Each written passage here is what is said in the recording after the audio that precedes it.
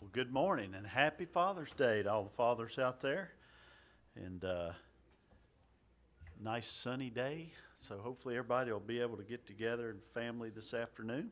Let's take our hymn books. We'll go ahead and get started this morning by singing a hymn together. Hymn number 349. Hymn number 349 as we stand together and sing, "Oh, how He loves you and me."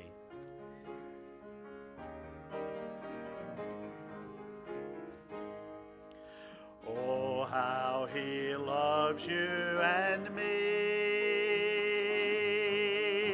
Oh, how He loves you and me. He gave His life, what more could He give? Oh, how He loves you. Oh, how He loves me. Oh, how He loves you and me. Jesus to Calvary did go, His love for sinners to show. What He did there brought hope from despair. Oh, how He loves you. Oh, how He loves me. Oh, how He loves you and me. Amen. Thank you. You may be seated. Pastor. Well, good morning. Good to see everyone. Happy Father's Day, all you dads. Thank you for being here. That's a special day, isn't it? Let's read a portion of Scripture, Psalm 24. Read a few verses there. The Bible says, "The earth is the Lord's, and the fullness thereof, the world and they that dwell therein. For He hath founded it upon the seas, and established it upon the floods. Who shall ascend into the hill of the Lord? Or who shall stand in His holy place? He that hath clean hands, a pure heart, who hath not lifted up his soul unto vanity, nor sworn deceitfully." And let us pray. Father, we come back to your house today. Lord, we're here to learn of you, to worship together, Lord, and to greet one another. I want to thank you for all the dads we have here today, Lord. Very special people, Lord, and so we thank you so much for them. Bless this time together, and we ask it and pray in Jesus' name for His sake. Amen. Well, do we have any visitors? I don't believe we do. Okay. But if you have a prayer, put it on the blue card there in the back of the pew. Or a praise. We want to hear the praises too, because that really gives us a pump up, knowing what God's done for each and every one of us. It's been a good week. If God's in it, it's good. I'm going to give it back to Jim now.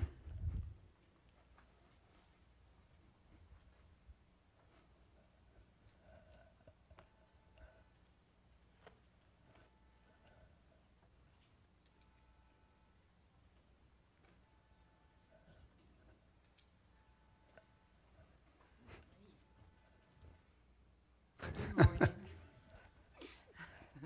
I just want y'all to know that's not my car. Okay? My car's over here. Missionary Moment of the Week. Lena Eckhart. If you have a WMU book, you can see there's an asterisk beside her name, which means that's not her true name. For risk of her life, they changed her name because people look for that, and they could possibly go over there and arrest her, kill her, put her in prison, whatever. So her name's been changed. She's a missionary for European peoples. IMB worker, and that's the International Mission Board worker, Lena Eckhart, meets with a group of Muslim background women in the United Kingdom who has chosen to commit their lives to Christ. The women used to meet regularly to study the Bible.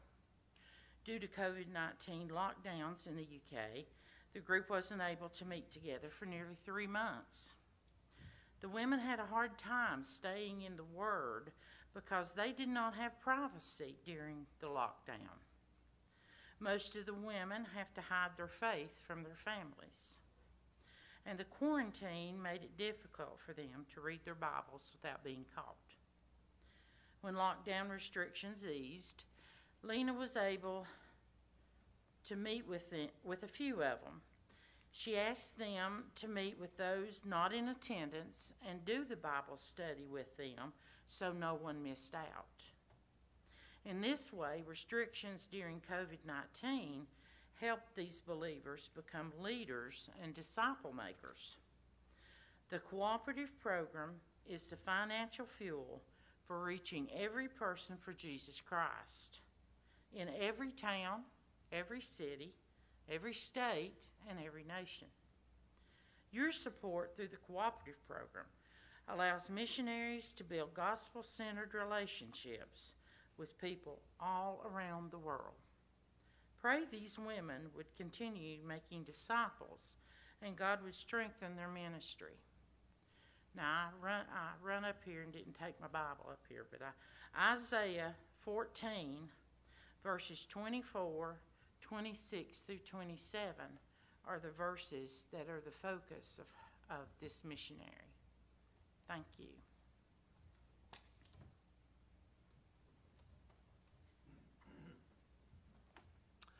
Thank you, Sharon. We, again, enjoy those each week. I'm glad y'all are doing that. And speaking of WMU, you'll see in the bulletin that they will meet tomorrow here at 11 a.m. in Joy Hall for the monthly meeting. All women who are interested are welcome to join them and come and be a part of our learning experience. So remember that. Put that on your refrigerator and be here tomorrow, 11 o'clock, in the Joy Hall and meet with the WMU. Some other announcements. Don't forget our Wednesday night service. That's at 6:30 p.m. Each and every week. VBS coming up in July the 18th through the 20th, from 6 p.m. to 8:30 p.m. So make note of that in your calendars if you would. The theme of this year's VBS is Thy Word have I hid in my heart that I might not sin against Thee. And that's Psalms 119:11. Excuse me. For the shoebox ministry for the month of June, jewelry, handbags, bracelets, combs, brushes, toothbrushes, games, dolls, and toys that boys would like cars and whatnot. So remember that. You can put those in the boxes in the front as you come in. And then also don't forget the bookcase back in the Joy Hall. If you have any suggestions there, see Bonnie or Linda for that. And again, we say, as the bulletin says, Happy Father's Day. All right, let's move right on into our next hymn together. Hymn number 727, as we stand together and sing, Faith is the Victory, as we stand. Encamped along the hills of light, ye Christian soldiers rise, and press the battle ere the night shall veil the glowing skies. Against the foe in vales below, let all our strength be hurled. Faith is the victory we know, that overcomes the world. Faith is the victory, faith is the victory, oh glorious victory that overcomes the world. His banner over us is love, our sword the word of God. We tread the road the saints above with shouts of triumph trod. Be faithful like the whirlwind's breath swept on o'er every field. The faith by which they conquered death is still our shining shield. Faith is the victory, faith is the victory, oh glorious victory that overcomes the world. To him that overcomes the foe, white raiment shall be given. Before the angels he shall know his name confessed in heaven. Then onward from the hills of light, our hearts with love aflame, we'll vanquish all the hosts of night in Jesus' conquering name. Faith is the victory, faith is the victory. Oh, glorious victory that overcomes the world. Amen. Thank you for singing out on that old hymn. You may be seated as we continue with our worship music this morning.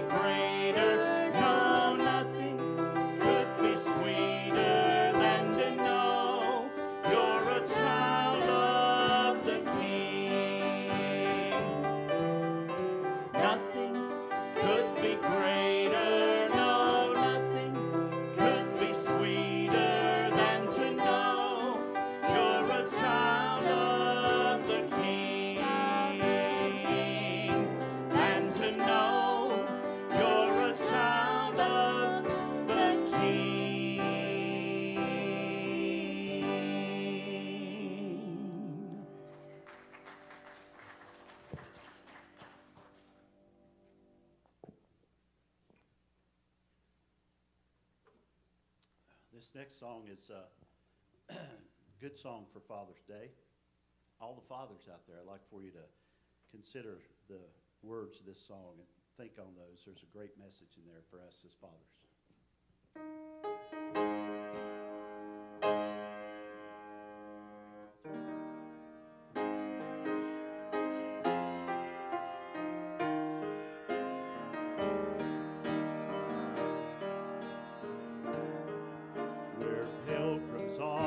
Journey of the narrow road. Those who've gone before us line the way.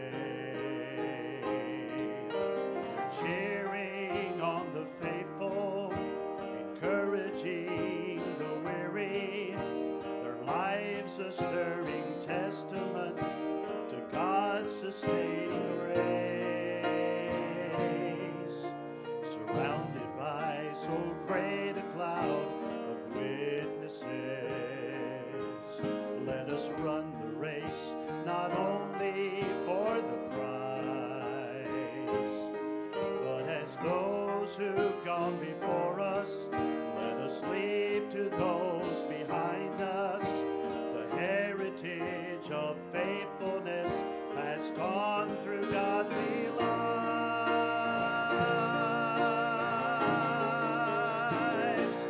Oh, may all who come behind us find us faithful. May the fire of our devotion light their way, and may the footprints that we lead them to believe, and the lives we live inspire them to obey. Oh, may all who come behind us find us faithful.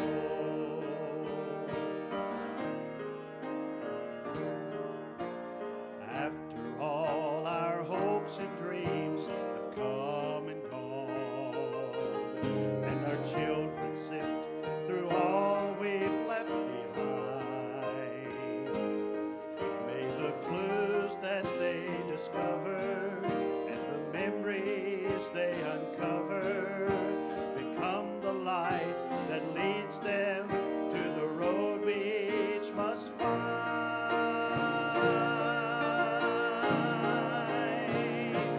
Oh, may all who come behind us find us faithful. May the fire of our devotion light their way. May the footprints that we lead them to believe, and the lives we live inspire them to obey. Oh, may all who come behind us find us faithful.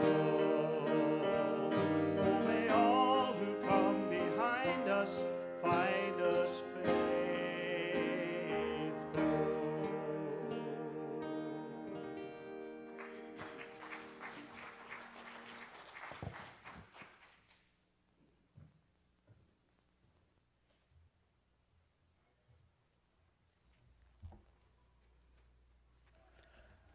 I've got a couple of announcements before I get started. At the end of the service, probably Boo and Steve, we handed out some pins to the fathers in the back. They're sitting back there, fellas. Another one is next Sunday. Will be a special day, but a sad day. But we are, Jim got a pretty baby back there. But anyway, next Sunday, we will have a dinner for Jim and Karen and Parker, and that little fella if he shows up. But we want to welcome everyone. But after the morning service, we'll go over to the new fellowship hall, and there we'll have a dinner. And it's going to be sad to see Jim and Karen and all go, but God knows what's best for them. So that's what we're praying for them. Okay? So turn with me, if you own your Bible, to Genesis chapter 22. Now, this is pretty much a familiar portion of Scripture, but it has so much in it. So I'm going to start reading in verse 1, go down to 14. So if you'll stand with me to read God's Word and honor Him, then we'll get started. Genesis 22. There the Bible says, "And it came to pass after these things, that God did tempt Abraham, and said to him, Abraham, and he said, Behold, here am I. And he said, Take now thy son, thine only son Isaac, whom thou lovest, and get thee into the land of Moriah, and offer him there for a burnt offering upon one of the mountains which I will tell thee of. And Abraham arose early in the morning, he saddled his donkey, and took 2 of his young men with him, and Isaac his son, and clave the wood for the burnt offering, and rose up and went into the place of which God had told him. Then on the 3rd day Abraham lifted up his eyes, and he saw the place afar off. And Abraham said unto his young men, Abide ye here with the donkey, and I and the lad will go yonder and worship, and come again to you. And Abraham took the wood of the burnt offering, laid it upon Isaac his son. He took the fire in his hand, and a knife, and they went both of them together. And Isaac spake unto Abraham his father, and said," folks, this is a very strong portion of Scripture. My father, he said, here am I, son. And he said, behold the fire and the wood, but where is the lamb for a burnt offering? Oh, please get this, it's solid. And Abraham said, my son, God will provide himself a lamb for the burnt offering. So they went both of them together. And they came to the place which God had told him of, and Abraham built an altar there. And he laid the wood in order, and bound Isaac his son, and laid him on the altar upon the wood. And Abraham stretched forth his hand, took the knife to slay his son. And the angel of the Lord called unto him out of heaven, and said, Abraham, Abraham. And he said, here am I. And he said, lay not thine hand upon the lad, neither do thou anything unto him. For now I know that thou fearest God, seeing that thou hast not withheld thy son, thine only son, from me. And Abraham lifted up his eyes and looked, and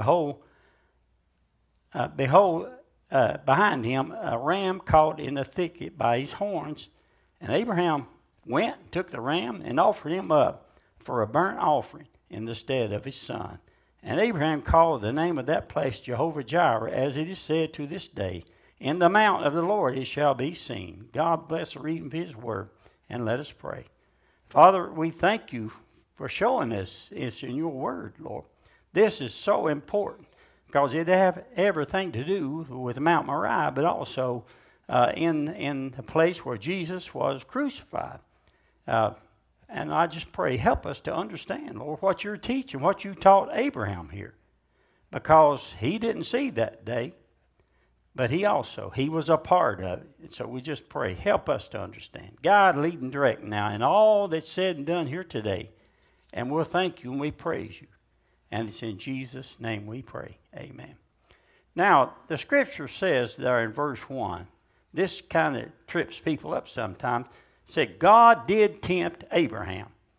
But you have to understand something. He is not tempting Abraham to sin. He is tempting him to follow God, to trust God, and to receive from God. And that's what exactly he was going to do. But the Bible says Abraham was obedient to God. Now, let's go back just a ways. Abraham, you remember God brought him out of Ur of the Chaldees, brought him to the land, the promised land, and Abraham obeyed him in coming. Didn't know where he was going, but God was leading.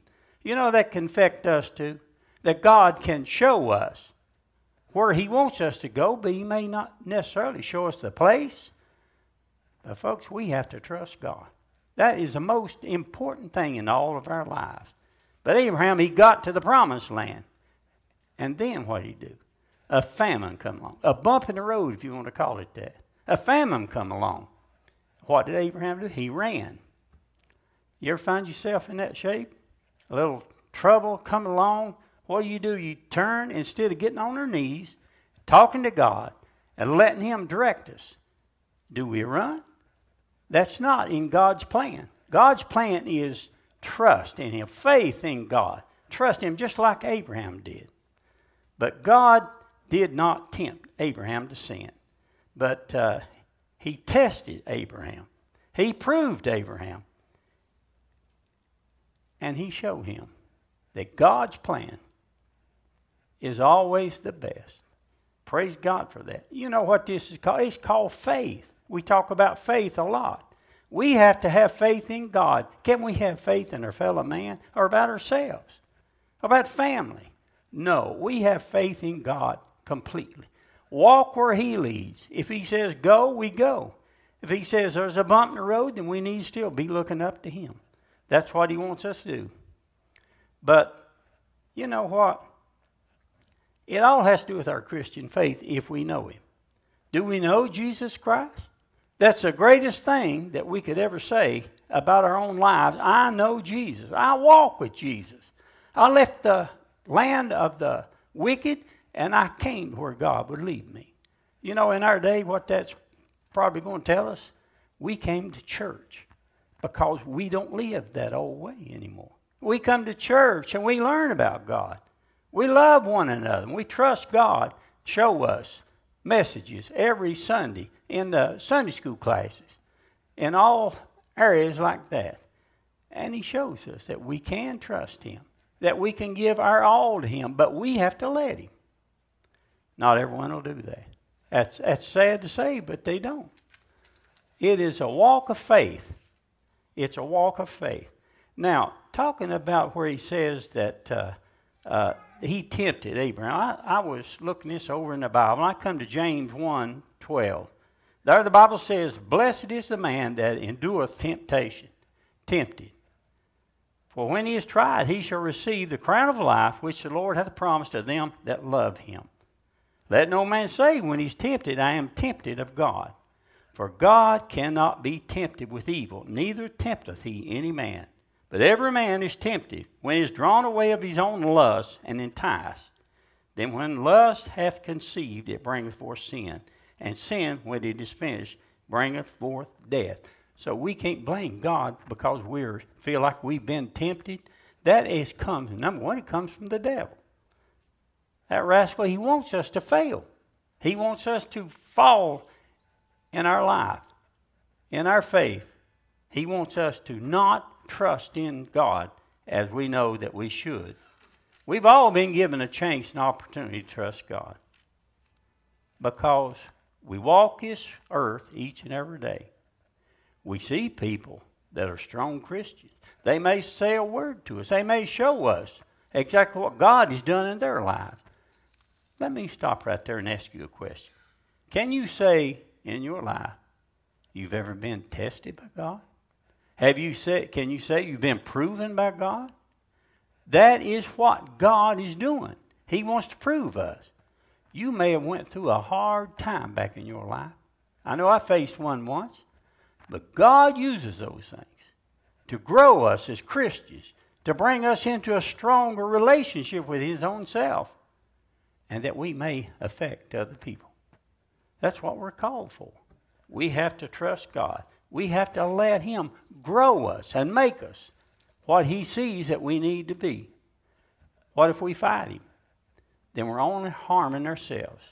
If we're a child of God, I believe we'll be tempted by God, but not in the way of sin, okay? It's a testing process. God, you say you have faith, God's going to test it.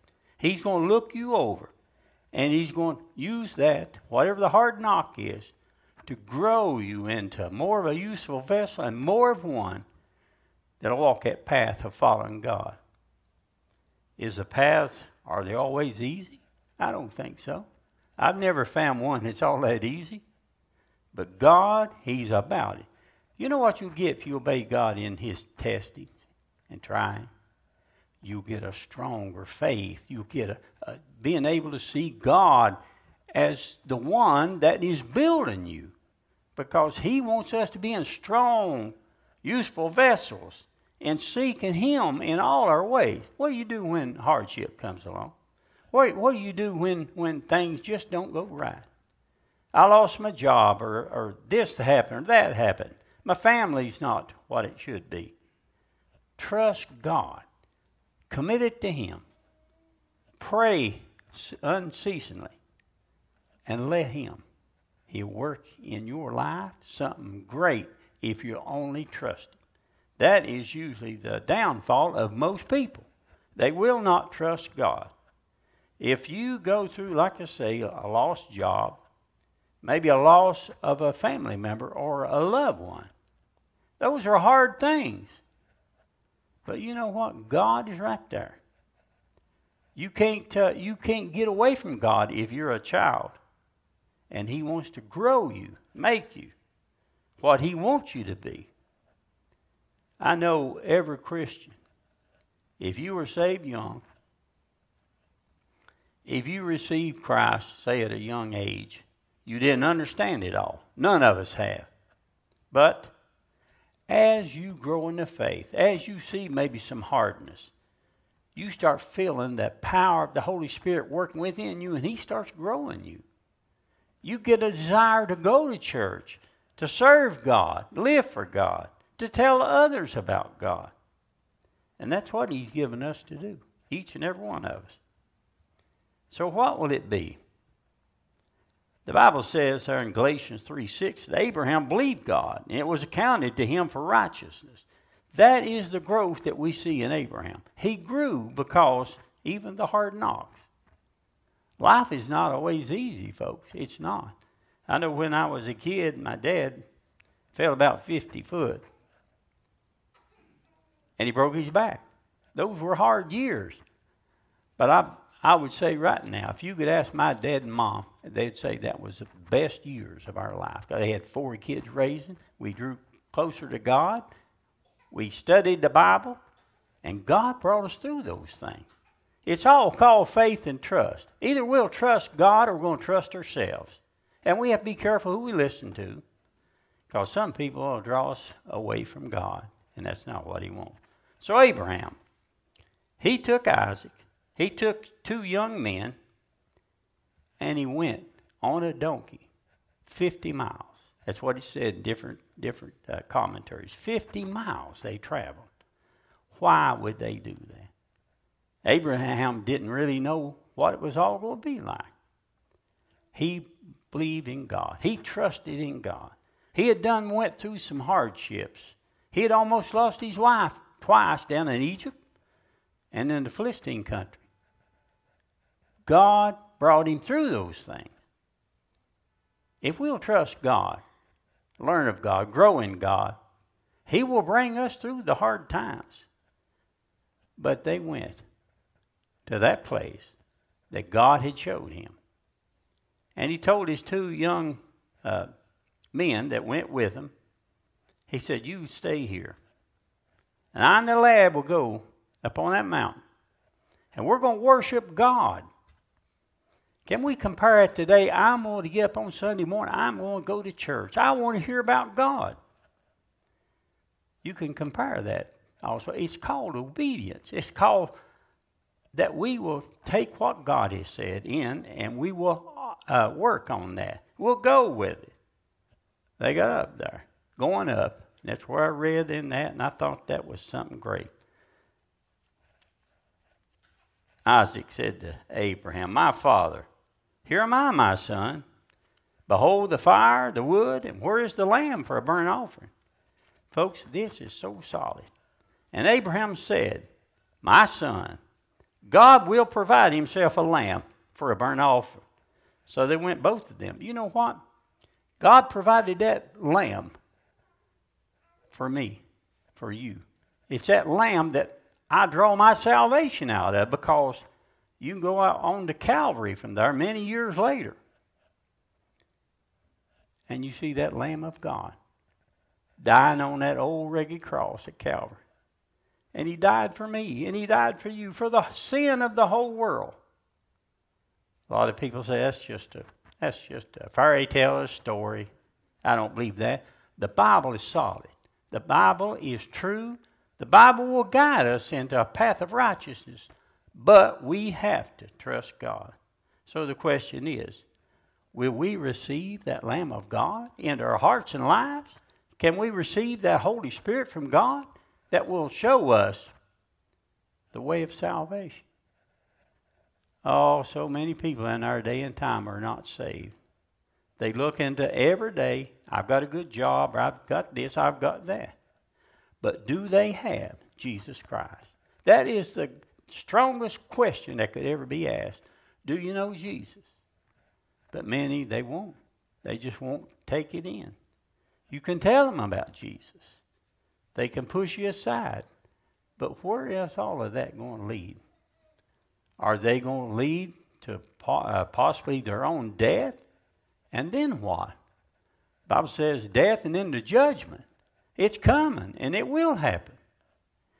This book is not a fairy tale, but it is a book that tells us truth, shows us the way of God, shows us Jesus Christ, the Lamb of God that died for our sins.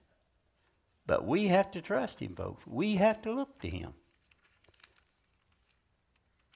I wonder sometimes, how many people have I crossed their path in my life that I've not shared the love of God with, that I've not told them about Jesus and what he can do for their life? I hate to say it, but a lot of those people are probably in their graves. What does that leave me? Does that leave me being one that desired to do the work of God? We have to be on course all of our lives now. Every time we cross a person, we need to either be praying or talking to that person. Because so many are dying. So many are leaving this world undone, unclean.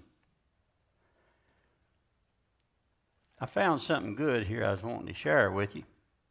It goes like this. A growing faith leads to a trusting faith that leads to a working faith. You see all three of those work in the life of Abraham and Isaac, his son. A growing faith, it leads to a trusting faith that leads to a working faith. Now, we don't work our way to heaven. That's not what he's saying at all. What we do, we believe. We give our all to Jesus. And we allow him to grow us into useful vessels. Those that are not afraid to speak about Jesus Christ to everyone they meet. But Abraham did believe God when he told to leave his country and faith, and he went to the promised land. That's where God led him. Later he told Moses, that's a land that flows with milk and honey. Can it get any better than that? We might all say we have good lives. Everything seems to be going fine. But is it? And is Jesus in there? Because that means it all. All things in heaven are set up to reach down to lost mankind. All things that God has done. Don't you wonder sometimes, how can I be valuable to God? I mean, look, I'm flesh. I'm apt to fail, apt to sin. But God said, in the fullness of time, God sent forth his Son. That's what we mean to God.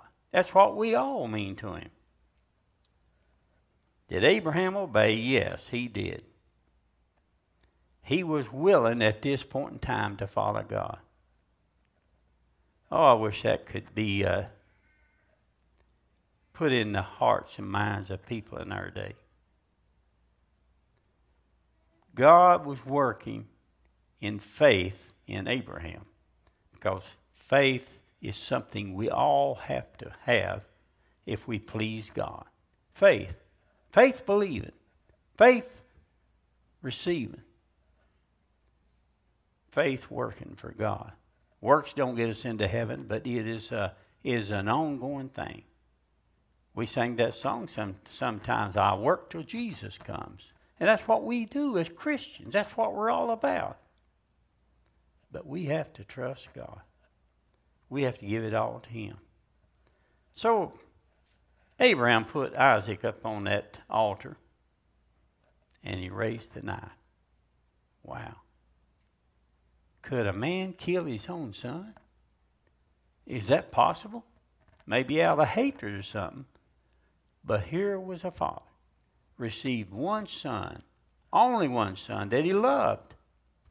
And he's raising his knife to butcher him and to sacrifice him to God. What did God do? He stopped him. Abraham, Abraham, I know now that you trust me. Can I tell you that is what all our hardships are about? That God gets us to the point, he say, I know you trust me. Now I'll bless you. I'll bless you.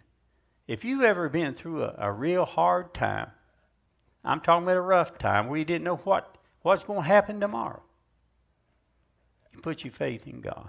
You get on your knees before Almighty God. You say, Lord, I'm at the end of myself. God would say, that's where I wanted you to be, at the end of yourself. Now, you receive the Lord Jesus Christ in your heart, and I'll bring you through the hardness. If you've ever seen that work in someone, you probably understand that a little better. Because I did see it in my family. God is a merciful God. He's a loving God. He's a God that wants to take care of his own. And that's what he does for his children. Is it perfect lives? No, we all know that. There's hard times in life. There's hang-ups in life. There's those things that we would say, I just don't like this. Well, God would say, I didn't send that for you to like. I sent it for it to trust, to get you to trust me. So after we go through those hard times, like Abraham, you know, the Bible never says not another thing about Abraham going through another trial. Why? He proved that he trusted God. I just want to say this to your life. Let God prove you. Let God, if it's through hardness, let it happen. And then you'll see the hand of God coming alive in your life. And you might see other people have been through this, that they got a testimony. I know when it concerns my family, what I saw them go through, I've got a testimony. That He brought us through that. What a wonderful God we have. He's a loving God. He's a God that wants the very best for His children. And He's more than willing to bring salvation to the whosoever will. Now God, He used Abraham there. When he went back down, and the young men, servants, they saw them both coming back. And here you have Isaac. He's supposed to be dead at this time, butchered with a knife. But here he comes back with Abraham. Oh, what a God that is. Praise the Lord for that. Did Abraham have faith in God? Boy, he did now. When you go through something like this, you're talking about building your faith. You'll have strong faith. You'll say, Lord, I know that you're going to take care of me. I know that I'm going to see you in heaven. I know that I'm going to worship you in heaven because of what you have proved to me. Let God prove your life, okay? Let Him, whatever He sees fit to bring. And your problem will not be the same as mine. If I go through a hard time, that don't mean you go through the same hardness. God has got everything planned out for each one of us. He has a plan, a purpose. If it's to go through the hardness, yea, though I walk through the valley of the shadow of death, David said, I will feel no evil. You know why David could say that? He had been through hard times. He had Saul trying to kill him. He knew something about God leading the path for those that will truly listen to Him. And that's what God wants from all of us. I don't know what your heart is today. I don't know if you've been through a hard time. I'm talking about a loss. I'm talking about sickness. I'm talking about death. I'm talking about all those things. But if God, and evidently He has, if He's brought you through that, can't we all say together, praise the Lord? He has taken care of us. He is a merciful God, a loving God.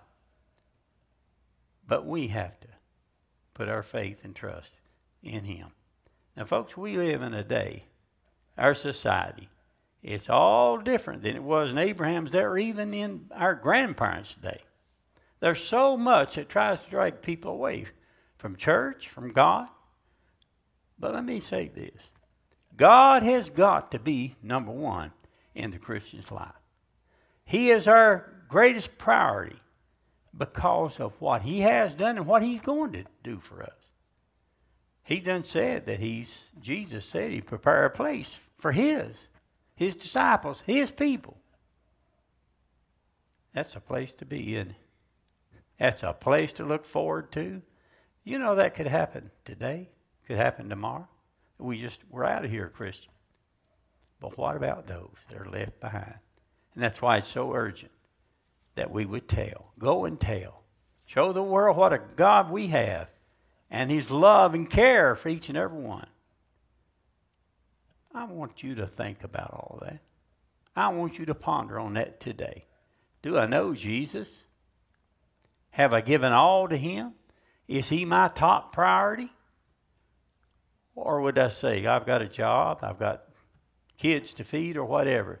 Put God number one. You know what? He can meet your every need.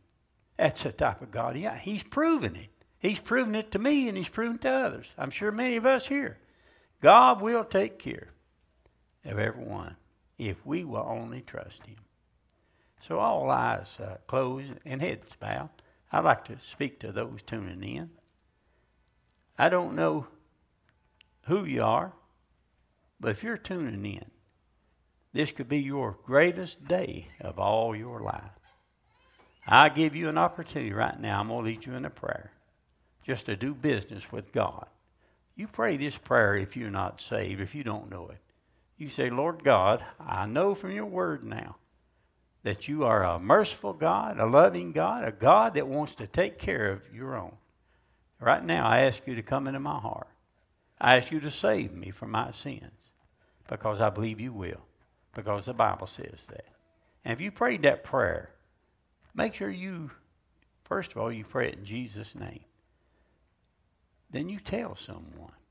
I think the gospel message is not to be hid, but it should be shared with the world, friends, fellow believers.